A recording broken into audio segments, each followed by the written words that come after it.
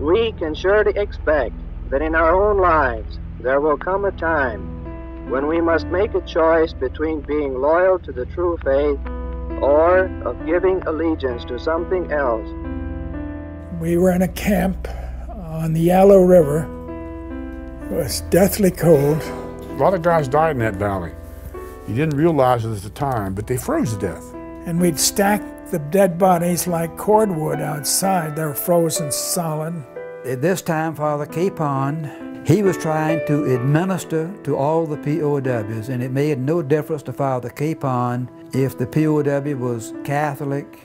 Protestant, Jews, and Catholics are all saying the rosary every night with Father Kapaun. The Chinese seem to be particularly worried about Kapaun's influence. They were afraid of him because he was smarter than they were. Well, then the Chinese obviously decided we've got to get rid of this man. 4 of us are carrying him up to this death house. Of course, we're all in terrible shape. But Father Kapaun is blessing the Chinese as we're going up the hill. He knew he was going to his death.